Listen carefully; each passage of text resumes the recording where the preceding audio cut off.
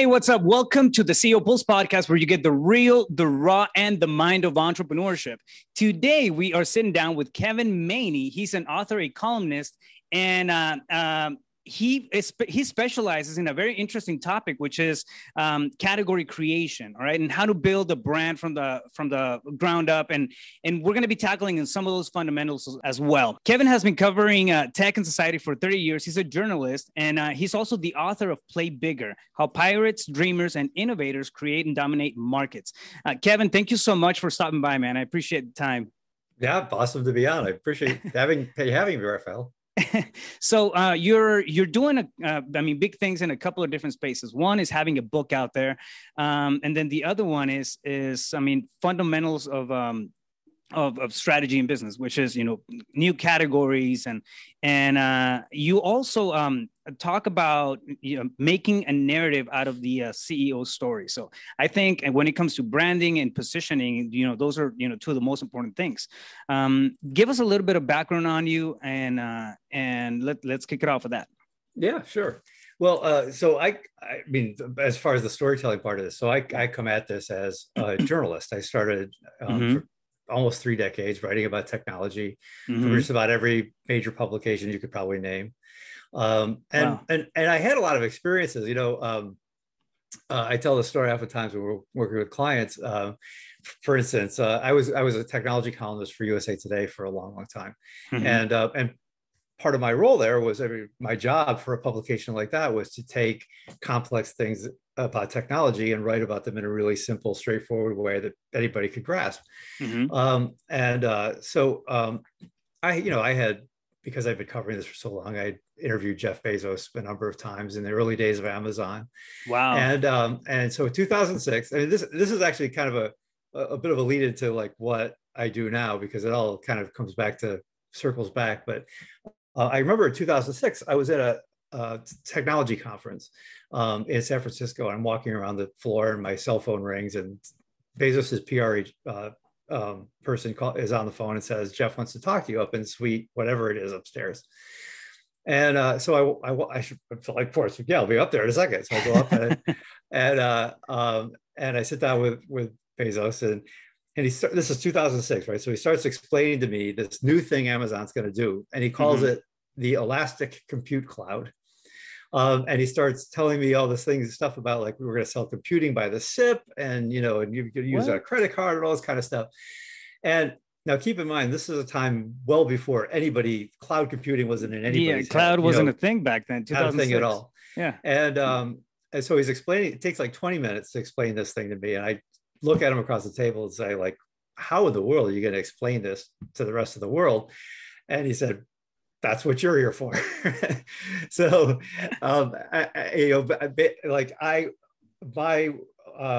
I started to become somebody who a lot of tech companies would actually want to talk to me, because I would then write about things in a way that they could then use as a way to more easily explain. Push it out, yeah.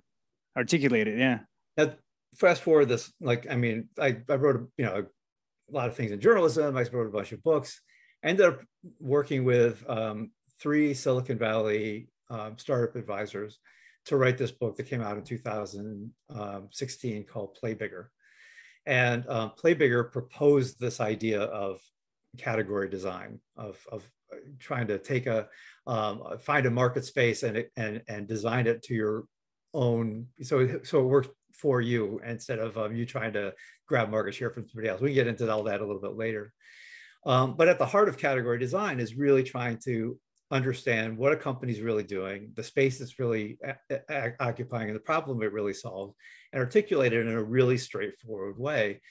So after the book came out, and I thought I would just go be an author and journalist for the rest of my life, the book caught on. A lot of CEOs and venture capital investors and such started calling us and saying, "Help this company do what you just wrote about in the book."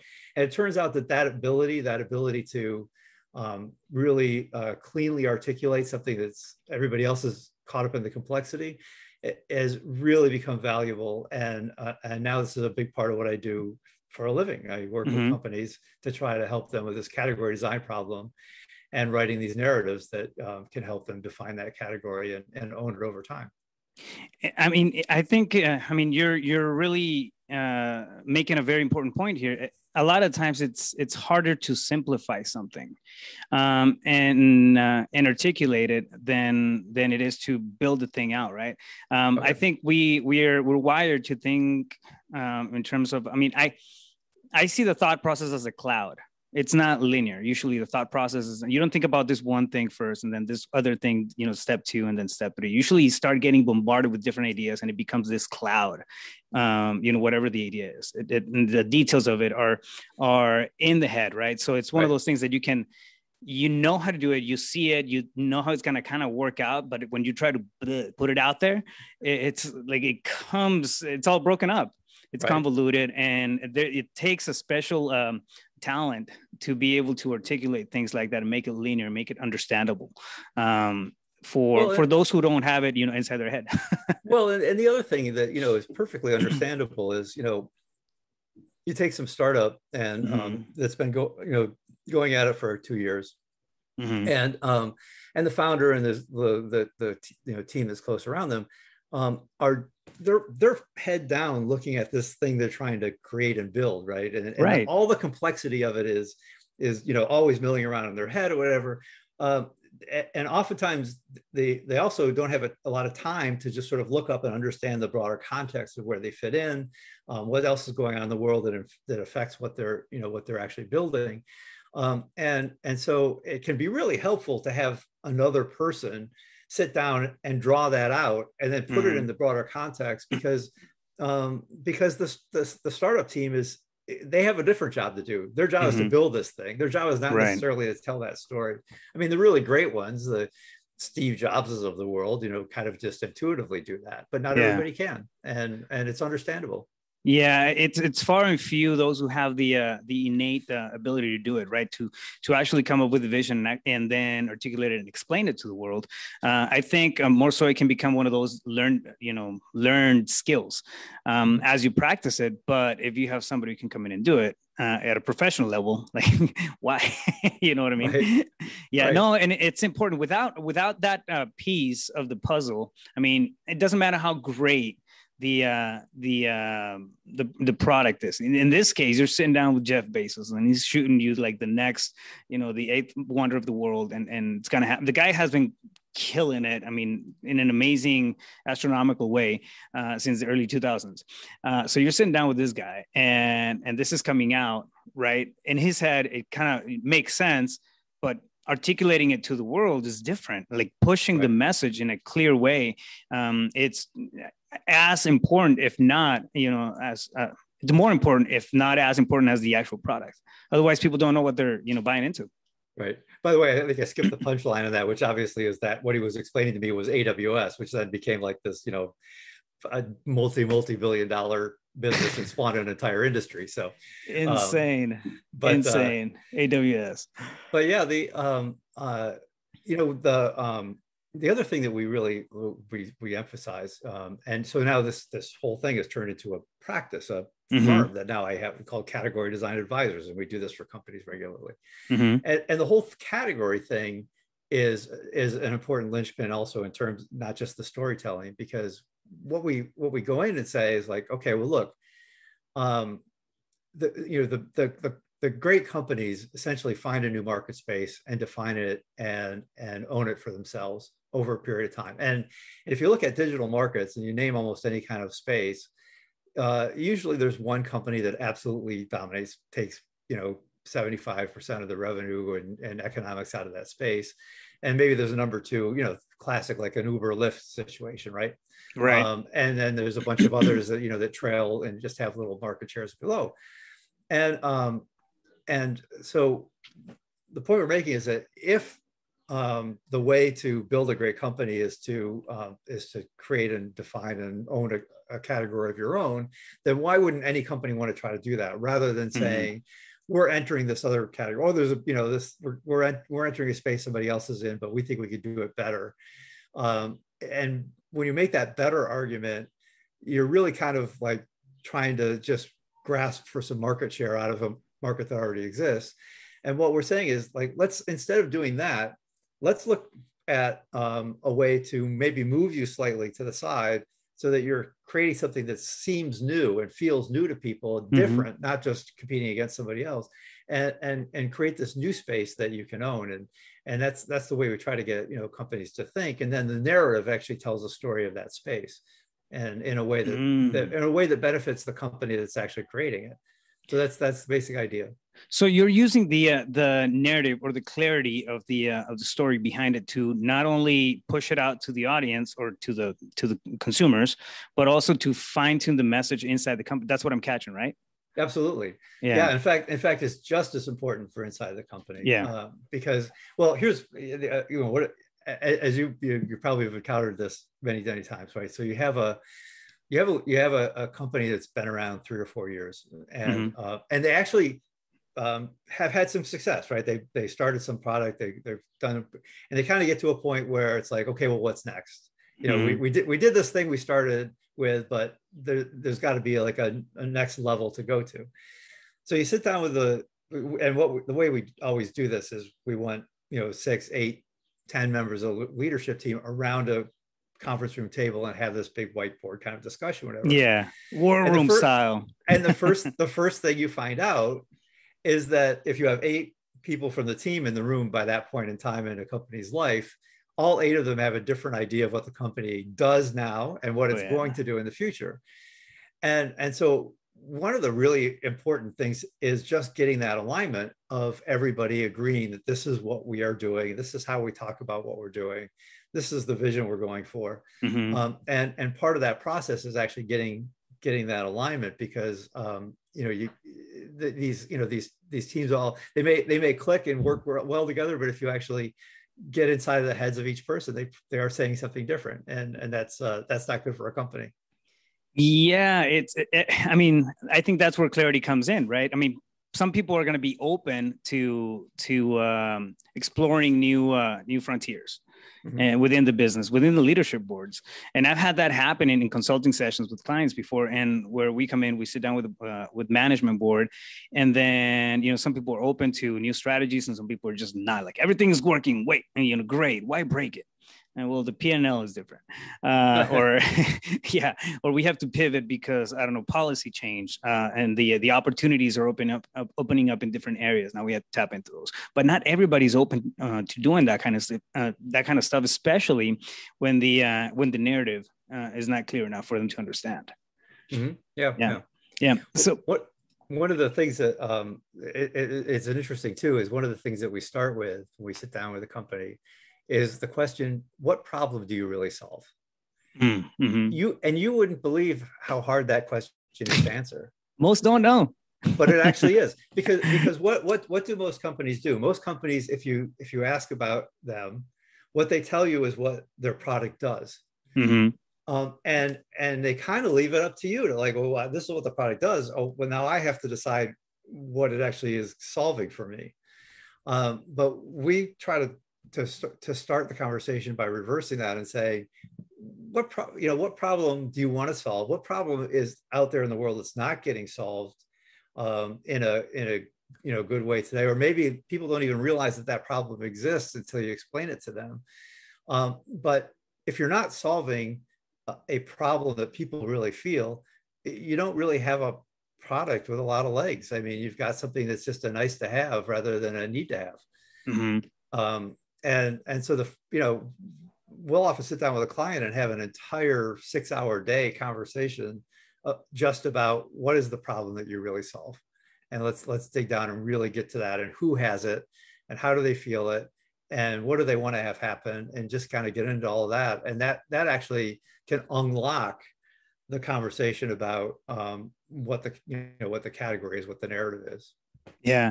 And so you start tapping into this. I mean, it's almost uncharted waters, right? People usually, whenever they join a company, aside from the founders, they'll join a vision that's already existing. It hardly ever gets redesigned once it launches.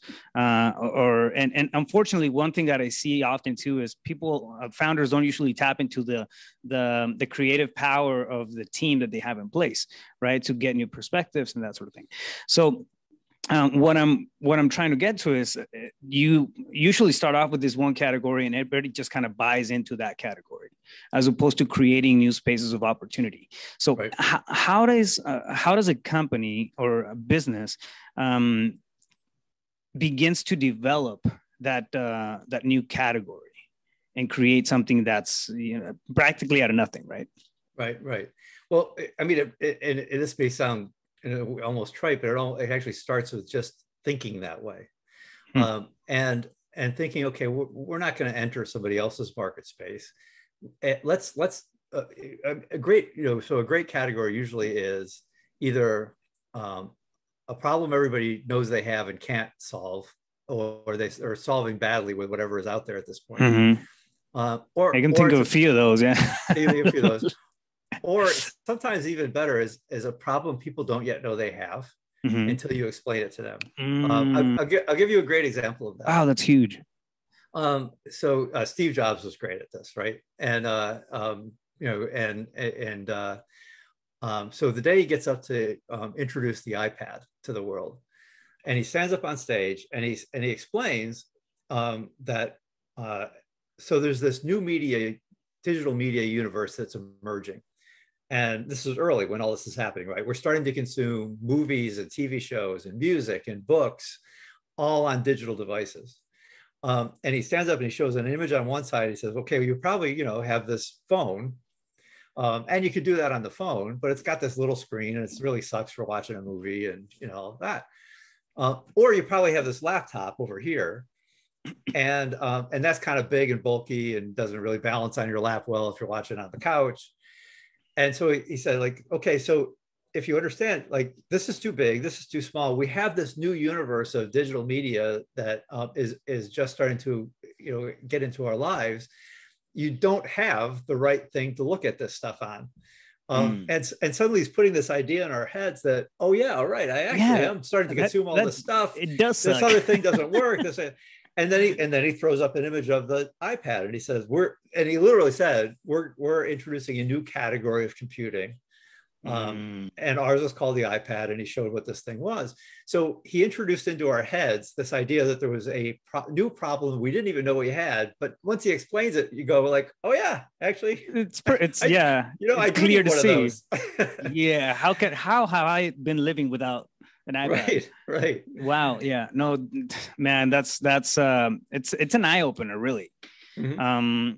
Tackling something. I've always looked at the problems, right? We coaching students and everybody I come in contact with, there's always a need for a solution. So that's been the approach. That's the traditional approach. And okay, what's a problem that you have that we can solve?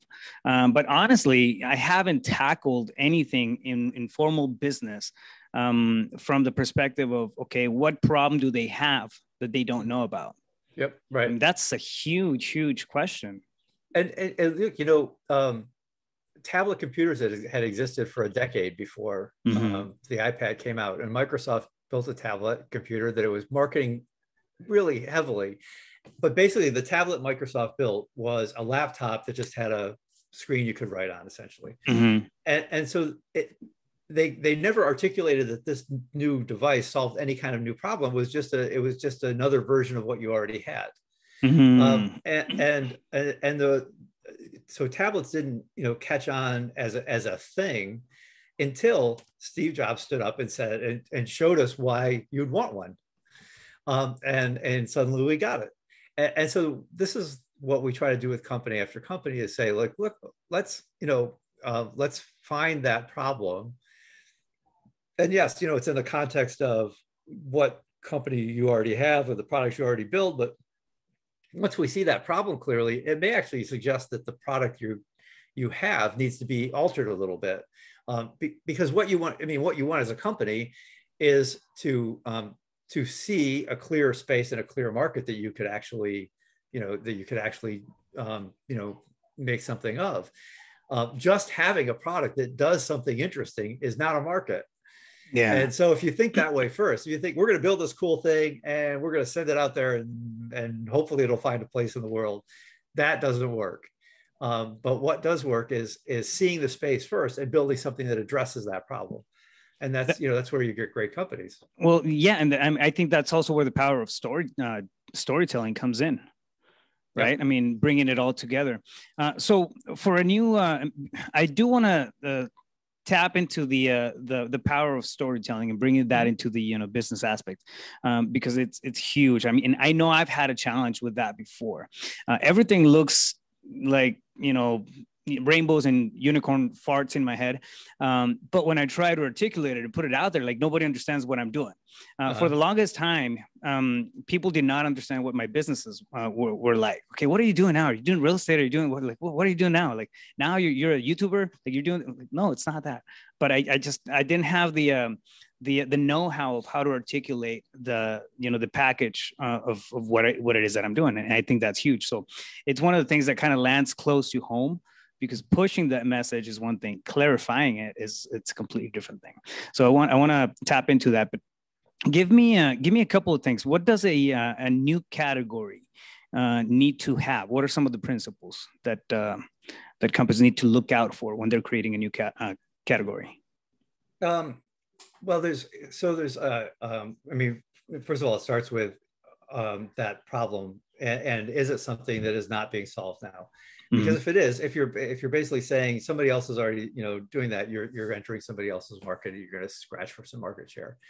The other thing to remember is that our brains think in terms of categories, especially when there's a lot of choice out there. So if you think about, like, I mean, you go into a grocery store, it's not arranged alphabetically. You don't go in and think like, I need this thing, I'm going to go to the K aisle. Yeah, it's arranged by categories, and you think I need condiments, I'm going to go to the condiment aisle, and then you think of the specific thing you need and the brand that comes to mind, and you find it there. And in a B2B and in a B2B setting, a category is a budget line item. Somebody, a company's budget doesn't say, I need this brand of something. It says, I need this thing, because that solves a problem for us. And what you want to be is, you want to, create that budget line item and then be the first thing that comes to mind when people say, I need to solve what that budget line item is about. And so, because our brains think in terms of categories first, if you can create the category, it opens up a new space in people's minds, so that they understand they might need this thing. And then the other the secondary piece of that is that when you establish yourself as that category leader, the one who's defined it and it really richly describes what it is, it's pretty hard to get unstuck from that category leadership position. And the best product doesn't always win, and the best marketing doesn't always win. It's establishing that sense that you own and created this category. And so like you get situations like, look, we all go to Google to search. Microsoft spent like $10 billion trying to convince us that Bing was a better search engine, and it may have been. We didn't care, because in our heads, the category of search already existed. There was already a category king in search. It was this Google. We just automatically go there. You don't say look it up in the internet. Most people say Google it. Yeah, Google it. Right. Yeah. There was this kind of thinking this was not new, right? This has been going on forever. You go back to the 1980s. One example I often bring up is Chrysler with the minivan. And so here was 1980s. Just to paint a quick picture for your listeners. So Chrysler's going bankrupt. The Japanese have Toyotas and Nissans or whatever have been building much better cars than the American car makers. There is absolutely no way that Chrysler can go to the market and say, we've built a car that's better than the cars that are on the market. Nobody would have believed them. They would have maybe scratched a little market share out, and they wouldn't have turned the company around. So at the time, talk about context. Context is always important. Chrysler's looking at demographics and understanding that the baby boomers are starting to move out to the suburbs and have families. And they go out to the suburbs, and they start having the second, third kid. And now the choices are, you can buy a station wagon, which is kind of like this other, version of a car, or maybe you could buy like a van, but that's too tall to fit in your garage. It drives like a truck, it's not really great. Bulky, yeah. And so Chrysler created a solution to that problem that was different from anything on the market. They built this thing called a minivan. And interestingly, if you think about that too, is they created a category of minivan. They didn't go to market and say, hey, we've built this Dodge Caravan and here's all the features of what it does. They actually created the space in people's minds of, you have a family, you go out to the suburbs, you have that second kid, you know what, you better think about a minivan. Yeah. And by the way, we at Chrysler invented the minivan, and we've got these, we've been building them for a long, and so when anybody thinks minivan, whatever it is, 40 years later, the first dealership people are going to go to a lot of times is the Chrysler dealership to look at those. And all this time later, the company still has 50% of the global minivan market. It's really hard to unstick a category king once they get that established. And it's a really powerful mechanism for building a business. And it saved Chrysler in that particular case. Wow. Yeah, I'd never thought about that. And you're completely right. I mean, even to now, it doesn't matter what you pick up, right? You have I mean, they call it the soccer mom, vehicle and whatnot, but that's one of the things that they tied it back into also, back in the day, I remember. It's okay, amazing. So if you're at any kind of company, like whatever you're doing, whether you're making a software for deep inside some data center, or whether you're making a consumer product or whatever, something like that Chrysler story needs to play out, where you understand in the context of what's happening out there in the world that there is a new problem to be solved, and you as a company can create a different and new way to solve it that's never been solved before, which establishes this idea of there's a new category that I need to think about. You open that space in people's minds, and then you say, we're the one who can fill that space. Right. And that's the path to category creation. Yeah, I think you got to bring the awareness that they need that, right? Yep. Like the consumer needs it. It's not. I mean, just like you said right now, what do they don't know they need? Once you plant that seed in there, it's kind of like watching one of those horror movies, right? You watch a scary movie, and then after the movie's done, you go check your doors. Like, okay, you weren't afraid before the movie, but they planted it in your head that somebody may break in. Like, that's now a good point. I'm gonna go check the windows, check the doors, make sure that everything's good. Everything's perfectly fine, just like it was before the movie, but the awareness wasn't there. That's right. So you talk about CEO storytelling and making it a narrative. I mean, that's a lot of the stuff that we're kind of bringing in conjunction here. But tell me about that. What is that structure-wise? What does that look like, and what does that do for a business?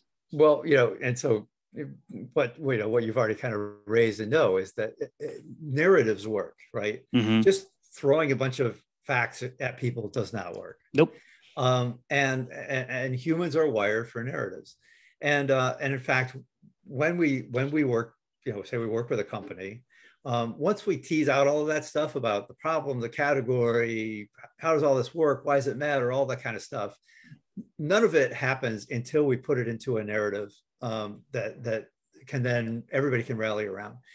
And there's a very specific way that we do that. And it's the plot of every superhero movie you've ever watched. So it goes like this. Imagine some Batman movie, and it starts Avengers. Out, I'm an Avengers fan. You're Avengers, okay? Yeah, well, Avengers. Right. Can we do Iron Man? I like Iron Man. Iron Man works. All right. So perfect. Imagine an Iron Man movie. What happens at the beginning of an Iron Man movie? Some bad guy shows up, and the world is in chaos. Right? So something bad is happening, and it's disrupting the world, and in a sense, the bad guy is a problem to be solved, a new problem to be solved, right? Yeah. And so the movie starts out with letting you wallow in like how bad things are, and this bad guy's running rampant, and nothing can solve this. Nothing can stop this. The police try, whatever, calling the army, nothing works. And so then the movie introduces the hero, which in this narrative is the category, essentially, right? This new category. Mm-hmm. But you introduce the hero, and then the first thing you find out is what that hero does, what the hero is about, like what the tools are that Iron Man has. You start learning about that, and then you watch as you find out how the hero solves the problem of this bad guy, and then at the end of the movie, everything is set right again, and you see a picture of what the world now looks like now that things have been put in place. So it's that arc from here's the bad guy, here's the dark side, and wallow in and how bad that is, which is the problem that's not being solved, whether it's for a business or whether for an individual or whatever. Mm-hmm. And after telling that story of how bad things are because this bad guys out there, you introduce the hero, this category, this thing, this new product or technology that's going to solve it. Tell people a little about how that technology is going to solve it, because what it does, and then you paint a picture of what things look like as that problem gets solved and the world gets put back into a better place. And actually, only at the very end, in the way that we structure these things, all of that doesn't even mention the company. It's just telling you the story of the problem and this solution. And then at the very end, we'll say, and you know what? We, this company, are the ones that are doing this, and we're going to solve this problem for you, and we've already built it, and rely on us. And sign out. That's the story. That's the plot. Close out the story with "I am Iron Man." Remember that movie? Right. Exactly. Wow, that is textbook. That is textbook. I love it. It's a simple structure, yet it's powerful because it really lines up all the major benchmarks of a story. Now, does that happen the same way at an internal level with teams, employees, and staff? And yeah, so we work with a company to create and we call it a POV. Mm-hmm. Point of view, right? So that's what that document is, and usually it's that version of it. So we do it in conjunction with the leadership team. So because the first thing is everybody has to feel like they own it, like they've all bought into it. By the end of the session, everybody says this is it, right? This is our story, and it's usually maybe 1,000 words, 800, 1,000 words, which is a little long, but it's trying to really sort of tease out the story and mm-hmm. and get in all the important little details, and once that's locked down, the first thing that a company would do is actually take that to to the employees internally and to suppliers and to contractors and partners and all of that, and that document should tell everybody that's involved with the company, this is exactly what we do and where we're heading and what that flag on the hill looks like. And so that is the internal rollout. And then we never expect that exact story is what you're going to present to the public. But it has to inform everything you present to the public, because, so if you're going to, as you change what your webpage says, or you create videos or television commercials or whatever you're going to do, they all have to reflect that story. And right. Start to manifest it in a bunch of different ways, and also in investor decks, that's a big part of it. Sales decks. All of those start to coordinate around what that story is telling, and then it starts to move out in concentric circles out to different audiences that the company needs to reach. Yeah, there's gonna be congruency, within the message, within the actions, especially from inside the team going outwards. If you say, okay, we're all about, I don't know, helping people out, get their first property or find their first home and whatnot, and yet everything that's going out there it's geared towards buying a car, it's not gonna make sense. Right. Yeah, no, it's huge, and yeah, the power of storytelling is something that I looked at, for the longest time, I looked at it as something that was kind of like nice, I'm like, all right, cool. Yeah, it'd be cool to have some branding, some story to everything that I'm doing. And I saw it as a like a nice to have, not a necessity for business, but it really is. Every time I brought somebody into my team, and I would do a hire, I mean, they would look at the pragmatic stuff they had to do. Okay, yeah, you got to make these calls, you got to do this, you got to push that button over there, you got to take this paperwork in. But there was no sense of purpose behind it. There was no buy-in at a meaningful internal level for employees, right? And I think that's what having a clear narrative of what your vision is can do. I mean, it really, in my opinion, I think it solidifies the team efforts. Well, absolutely. I mean, you're absolutely right. And even for instance, we've had many companies come back and say that how much it helped the product team. So you think about like traditional messaging that some firms do, and messaging is really about taking what the company already does and putting some nice words behind it. If you really go through this category design process, it actually informs who you are as a company and what you're doing. And by doing that, that narrative story, if you put it in front of the product and engineering team, they now understand more clearly what product they're building and why they're building it. And rather than just, maybe thinking, maybe I'll, some customer requested maybe this feature, we'll just throw it on there. That kind of approach to product building, instead it becomes a much more focused exercise to solve that problem that you described in the story. Absolutely. And I think I can, I'm thinking of the example between Microsoft and Apple, right? Every time you go to go buy a Windows computer, and I'm not bashing on Windows users. I like Mac, but it's every time I've looked at for example, like an ad of Windows and whatnot, they'll give you the RAM, they'll give you the speeds and all the specifications, which I have absolutely no idea what that means, right? If I'm a consumer on my end, I'm concerned about real estate. Like, I don't know what 2 point whatever is going to do for me. However, the articulation that Apple has is completely different. It's simplicity. Okay, cool, I want simple. All that stuff is also noted somewhere in there, but it's not the highlight, right? So you have the narrative, the power. I'm seeing it right now as you're telling me how it's broken down. You have the power of that narrative coming in, then pushing the message across, as opposed to all the great stuff that might be awesome for somebody who understands it. However, the vast majority of people are living in their own world, right? Not everybody's going to understand what that means. Not everybody's going to understand, for example, in real estate, in my space, what EMD and all kinds of all that stuff means.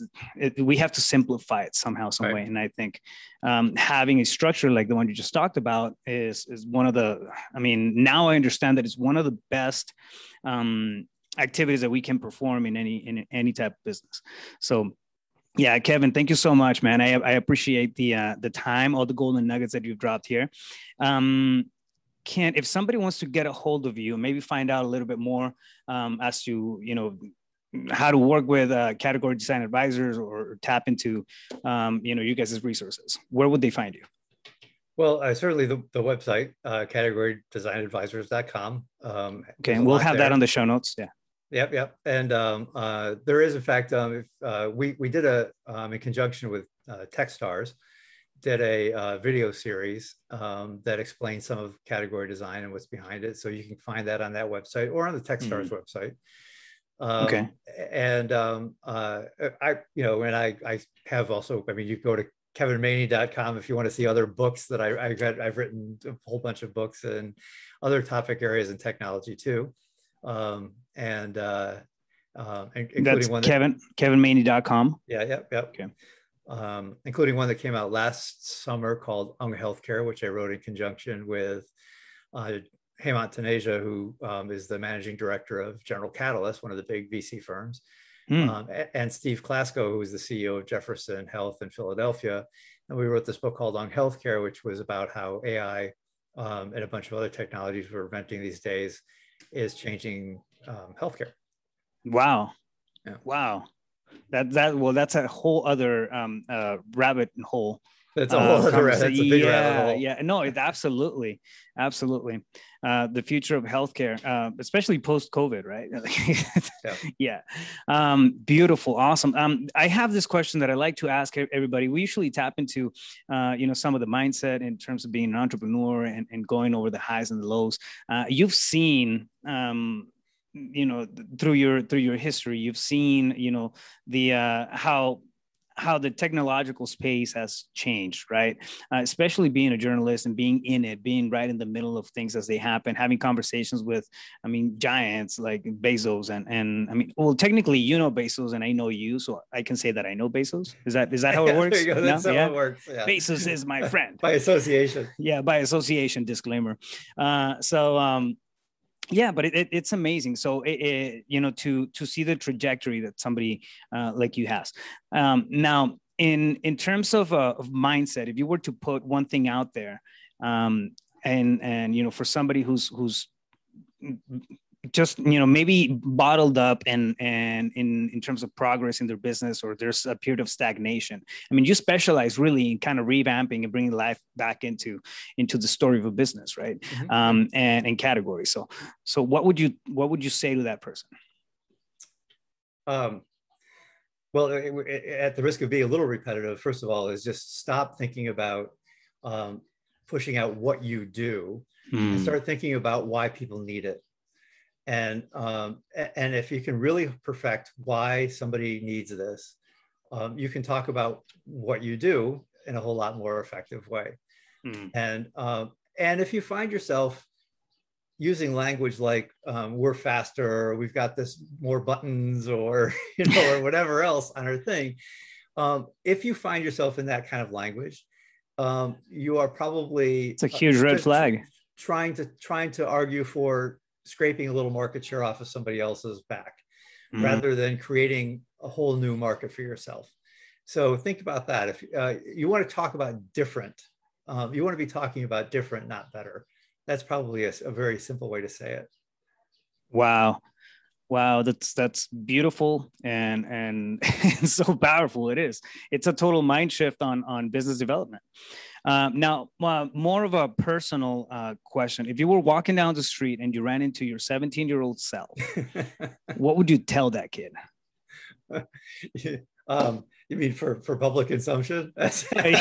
Whatever. You know what? We in this podcast we have no holdbacks. We cuss, we cry, we're happy, we're sad. It doesn't matter. What would you tell the best piece of advice you would tell your 17-year-old self? Actually, maybe this doesn't jive with your business program thing here, but I'll tell you. You and I started out this. I think before we got on here about talking about playing music and being in bands and all that stuff. So I took music lessons, took instruments, whatever, when I was a young kid. And because I was a stupid teenager that wanted to do other things like, chase girls and stuff like that and play soccer, I gave that up too early and stopped for a long, long time and didn't come back to it until I was like 40 some years old. And if I could tell that kid, wow. And the joy that you know what this is like, right? The joy of doing that is one of the most fun things in my life. And if I could go back and tell that kid something, I would have said, don't stop doing that, build on it. I would love to have been, much farther along in my musical abilities and things like that I am. That would probably be a good one. I would go there. Wow. No, I can totally relate, man. And you're the lead singer and rhythm guitar player in a band, right? Right in New York, right? Yeah, in New York. So I think the key word there is really joy. There's music has this. I have a special love for music. It takes me away. I pick up the guitar and I start playing, even if nobody is around. I get in my space and it takes me away from the daily, everything that we're doing, right? So I completely relate to it. Yeah, I dropped it for a while, picked it back up, and even though I'm not, like, most people don't want to hear me, I enjoy it. So exactly. do one thing for you, right? Exactly. That's what counts. Beautiful. Thank you so much, man. Well, it's been a blast. I think the stuff that you talked about, it's really game changing. It's things that we often forget to realize that are there, right? And just a simple pivot in a question, such as, I suppose, what problem are you solving, or what problem do they don't know they have, can bring a whole wave of new thoughts into a business and a creative thinking session, especially when you link it up to narratives and storytelling. So thank you so much, man. It's been a blast. There you guys have it. You got it here at the CEO Pulse podcast, where you get the real, the raw, and the mind of entrepreneurship. Stay focused. You got this. Boom.